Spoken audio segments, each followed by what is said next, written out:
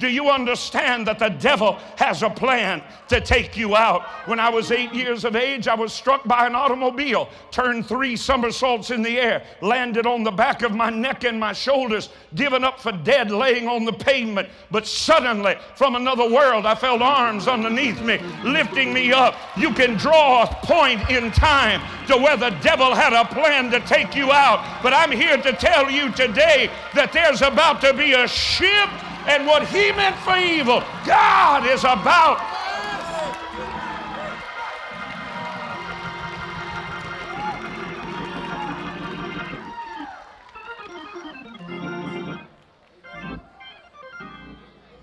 I would have never had my wife were it not for angelic intervention. As a young teenage girl, slipped on the edge of a cliff, hurling down over that cliff and smashing into the rocks below. Surely she was dead, but God had another plan. Now let me tell you something. If you think you're going to avoid the adversary, you don't understand the kingdom. If you think you're never going to have a valley, you don't understand the kingdom. If you think the devil is not going to have your name and your name only in his Rolodex, you don't understand the kingdom. But here's good gospel news for you. When the enemy comes in like a flood, the Spirit of the Lord will raise up a standard against him. So let the dark clouds rise.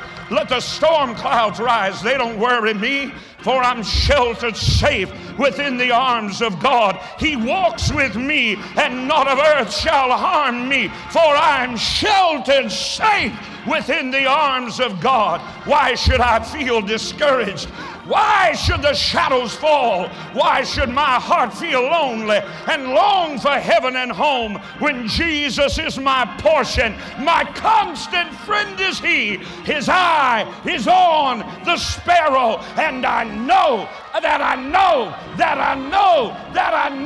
he's watching me.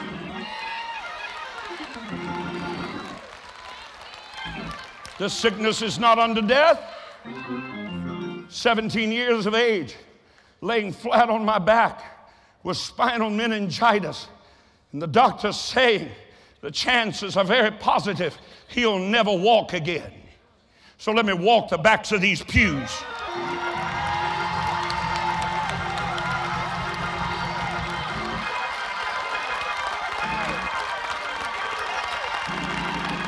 Not if he comes, when he comes.